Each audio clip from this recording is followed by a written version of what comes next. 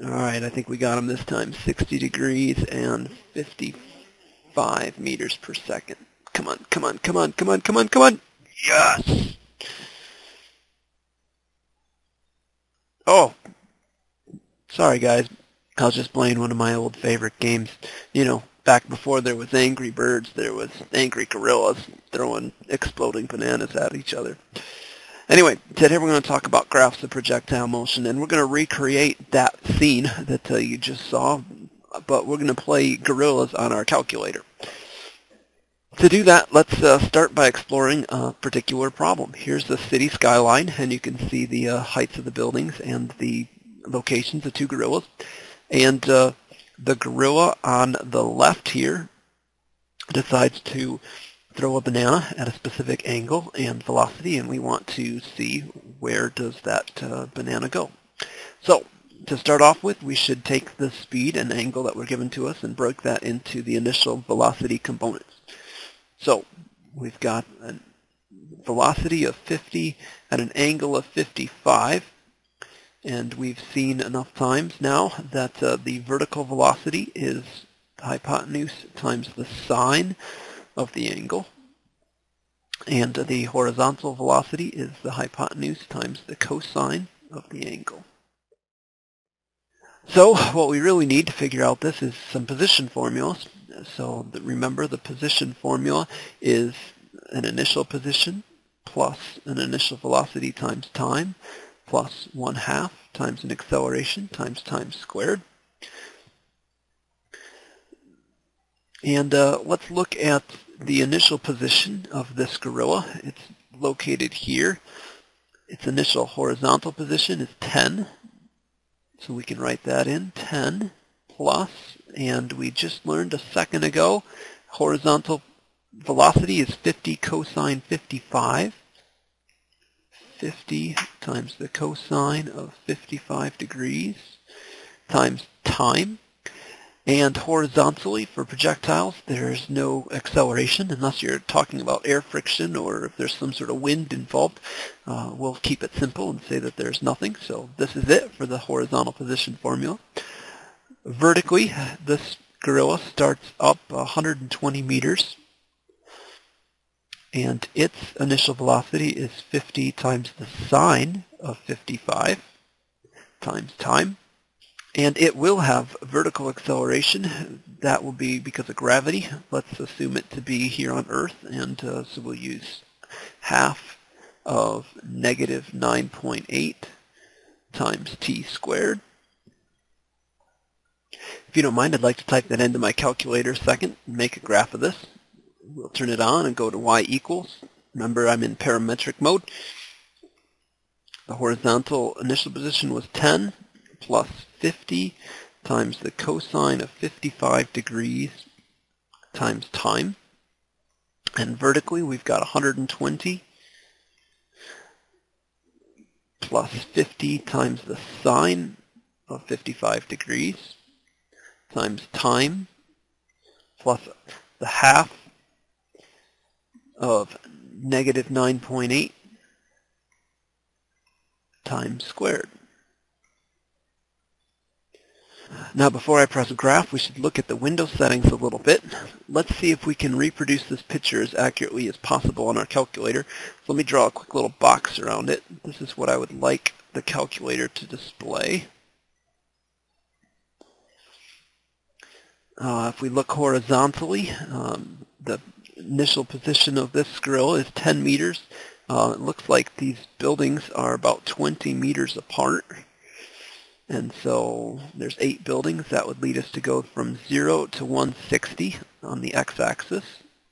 By 20s makes sense. Each building is 20 wide. So vertically, this building is at a height of 120. The tallest building is at a height of 240. If we were to go up even further, I would suggest we probably go up to 300. So let's say from 0 to 300. And let's keep it consistent. We'll also go by 20s along the y-axis. Let me type these into my calculator quickly. Window. Oh, look, they're already there. 0, 160 by 20s, 0 to 300 by 20s, And the time settings, I'm going to say, let's go from 0 to 12 seconds. The distances here are pretty big, so these bananas are going to be traveling for a relatively long amount of time. I don't think 3 or 4 seconds will work. Because they'll be calculating for so long, let's have a time step a little bit bigger than 0.1 so we don't have to wait so bad. How about 0.25? At this point, if we hit graph, we can see the shot. And if I try to transfer that particular picture onto the graph down here, it looks as though the graph is going to go through this building and certainly miss the gorilla. Maybe something like this. Now, I think it'd be really cool if we could actually put those buildings onto our calculator. And actually, it's not so hard. Those buildings look very much like a bar graph, and our calculators can create bar graphs. Let's try that. To do that, there's really two options. We could go just to the drawing menu and find rectangle and draw them in. A more flexible option is to go to the statistics menu and edit and type in the X values of the buildings and the Y values of the buildings, and then we can create this bar graph. Let me show you how to do that. If we go to Stat and Edit, in L1 I should type in the X coordinates of each of the buildings, and specifically you need to type in the centers of each of the buildings.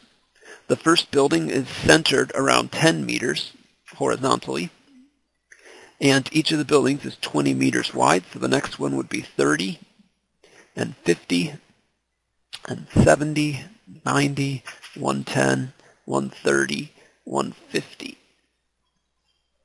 And that would be 8 buildings. For list 2, we need to type in the Y values of each of the buildings.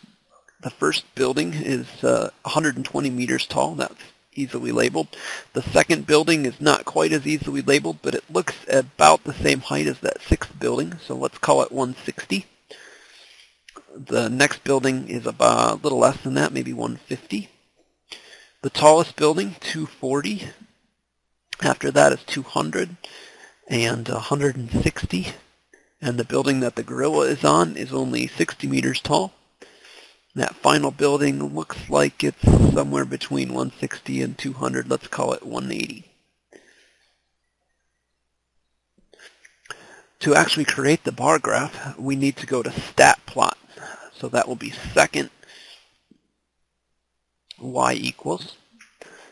And we'll turn the first plot on. So hit Enter, and we'll make some adjustments. Turn the plot on, and go down, and instead of a scatter plot, let's make the bar graph. Here you've got 2 different lists. You should have L1 in for your X list, and you should have L2 in for frequency. I had done this ahead of time, so if you have something different, you should type second and then press 2, and that will put list 2 in there for you. Once you've done this, now you can hit graph and you'll see the city skyline show up and the path of the banana, and it appears that that throw is not even going to make it over the first building. Now that we've got everything typed in, here's where the real fun can begin. We can go back to Y equals, and we can adjust the initial velocity and the angle at which the banana was thrown, and let's see if we can hit that second gorilla. Looks like the first thing I saw is that we need to throw higher in order to get over that first building, so that means our angle should change. Instead of 55 degrees, let's change it to 75 degrees. You also need to change it in the Y equals equation. Change this to 75 and hit graph and see if that's any better. It's pretty good, although it looks like we need to throw it a little bit higher yet, and probably with a little bit more velocity. Now, I encourage you to play around with this, but I don't have the patience to just guess and check a whole bunch of different numbers. So what I'd like to do is I'm going to calculate specifically what velocity is required to make this happen. Specifically, I'm going to calculate the exact angle and velocity required to hit the gorilla with a shot that's exactly 12 seconds long. There are lots of different angle and velocity combinations that could work, and each one has a different amount of time. I found from experience that it's fastest to just pick an arbitrary amount of time and calculate the velocities required to make it happen, and then adjust if need be. So we'll start with 12 and see what happens. The key equation involved in this is going to be the position equations as we've used before. We'll need to do this twice using a horizontal position formula and a vertical position formula. The position formula is SF equals S naught plus V naught T plus 1/2 of AT squared. And let's plug in all the horizontal numbers we know. The only thing we don't know is the velocity required. The final position, if we take a look back, we can see here the final position and the initial position of the gorillas. Horizontally, the final position is 130 meters, and initially it's 10. So 130 is equal to 10 plus the initial velocity times the time, and here we arbitrarily chose 12. If you'd like to use a different time, you can feel free to put in a different number instead and solve for that particular type of throw. And since the acceleration horizontally is 0, we can neglect this term and leave it off. Solving for V naught is easy enough. Subtract 10 from both sides and divide both sides by 12. And we get an initial velocity horizontally, or V naught x, is equal to 10 meters per second. We'll repeat the steps for vertical. We'll use the exact same formula, but this time we're only going to plug in vertical numbers. Let's glance back and see what the initial and final positions vertically were. The initial position vertically was 120 and the final position is 60.